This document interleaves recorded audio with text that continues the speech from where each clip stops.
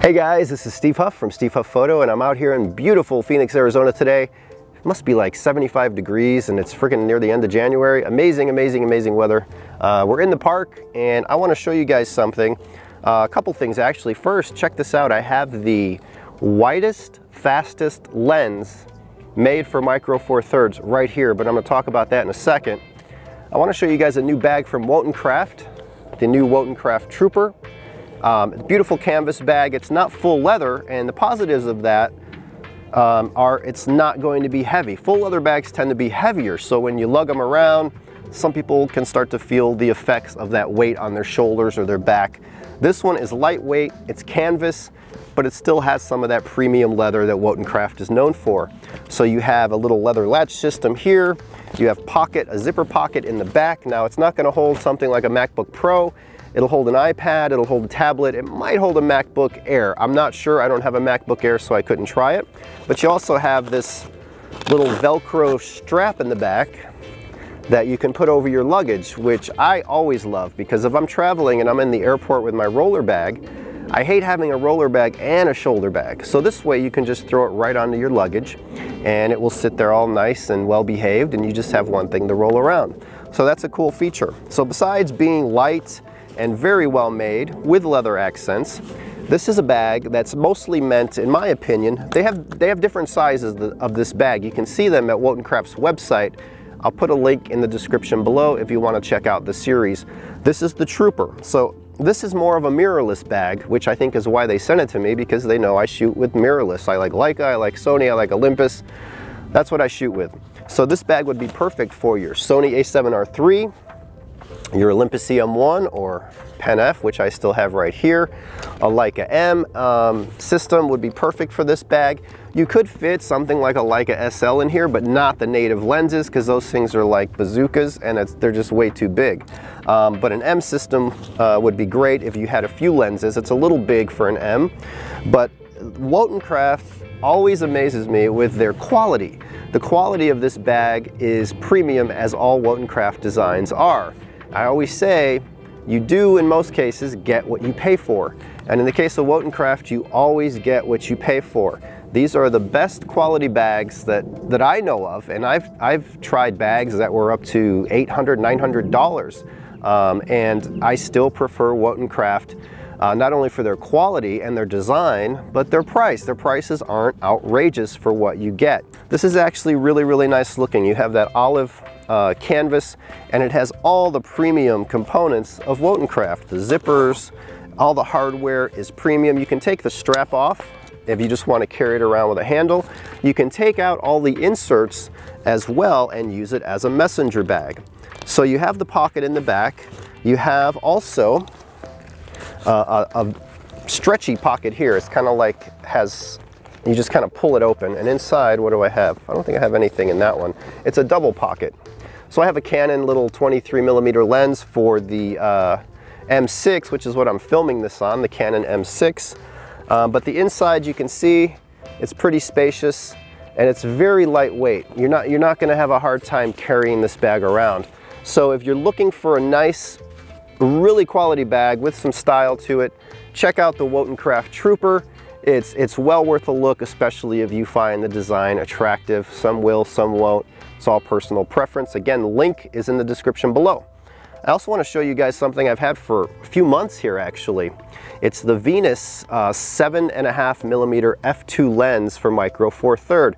Believe it or not, this is the fastest, widest lens for Micro Four Third, and it's very inexpensive. I'll put a link for info on this lens in the description as well, so you can check it out at Amazon and check out the current pricing and availability. But it's a tiny, tiny ultra-wide lens. Now it's 7.5mm, but it's not a fisheye. It's actually a full-on wide-angle lens without much distortion at all. You might get some vignetting in the corners, but it's an f2 design as well. Now the only negatives are, it's manual focus only. Now the equivalent, of course, is going to be 15mm, because Micro Four Thirds has that Micro Four Thirds sensor, so you double your focal length. So being that this is a 7.5mm, which it is, but it becomes the field of view, you get the field of view of a 15. but even so, that's an ultra wide category lens. So having that with an f2 design is quite spectacular, because I always liked the Voigtlander 15 for M mount for Sony, but that's an f4.5 lens, so you're not going to be able to use it in low light without jacking up that ISO. So this is an f2 design, which is good for Micro Four Thirds because they're not known to have the best high ISO performance anyway. So we're gonna walk around, I'm gonna snap a few shots with this guy so I can show you guys the quality of the lens, but it's actually, for the money, a pretty outstanding value. It comes with this metal lens hood that screws off like so. I just keep it on, and it's small and light, and it works perfectly with any Micro Four Thirds camera. I've had it on the EM1 Mark II, I've had it on the Pen F, and I've known people who've used it on the G9 from Panasonic, etc. So check out that link in the description, but here are some photos from this lens that I'm gonna take right now. So I haven't taken them yet, but by the time I get to this video, of course, I've already taken them. So take a look. All right, such a beautiful day. I'm gonna start by taking a picture of Debbie, and I actually missed focus. I actually focused on the GoPro, and I don't know how that happened, but you can see how wide angle it is. We're walking around. I'm going to take a picture here of a tree.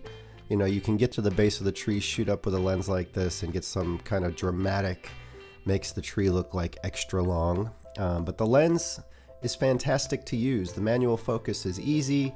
The EVF, even on the Pen F, is not a problem. I did miss that first shot, but I think I actually focused on the GoPro. Here's a selfie I took of me and Debbie. Very easy to do. You just dial in your distance. I think I set it to 1.5 feet and stuck my arm out about 1.5 feet, and there you go. But overall, the lens is a joy to use, and I wanted to take it and see how the sharpness is. So we're going to take a picture to see some detail here. So there's a bunch of birds up here. I'm going to take a picture of the full house, and then we'll zoom in on the birds to see how sharp it is. Now keep in mind, I'm at f2 right now, but I'm going to go down to f4 so we can get some more sharpness out of the lens. So I set the lens to f4, fired the shot, and as you can see how wide this lens is, but let's zoom in a little bit, get closer and closer to these birds. For a wide angle lens like this and using a Pen F, this is not a professional camera, the results are pretty nice, as you can see. All the birds up there, I don't know if you can see with the GoPro, but they all sit up there on the house and hang out all day. You can also focus really close with this lens. Now this is like some dried up orange peel, but we can go to about right there. So for $4.99, this tiny little wide angle lens is pretty nice if you're a Micro Four Thirds shooter. Gets great reviews from users. You can focus super close, and as you get close, you can actually get some shallow depth of field. Overall, if I was a wide angle guy, this lens would be in my collection. So I know some of you are going to say, what's that strap you have on the camera? I talked about these in my last video. They're from rockandrollstraps.com. This is the Riviera. They come in red, black, multi-colors with the stitching. So this is the black with the black stitch and the red background. Very soft leather, premium quality, handmade. rockandrollstraps.com. The Riviera, that's where you get these. All right, I hope you enjoyed this look at the Wotancraft Trooper and the Venus 7.5mm lens for Micro Four Thirds. If you like this video, thumbs up and subscribe. There's some cool stuff coming video-wise from me. In February, there's going to be some cool stuff, as well as a few really cool events this year that I'll be attending and documenting. And I'm using this cool Canon M6 right now. It's not the best camera for stills. It's not wowing me with stills, but for stuff like this where I can just go out and about, and I'm using a Leica tabletop tripod with it and a Rode lavalier mic, which you can see I have the big fuzzy ball on because I don't know if a wind gust is going to come.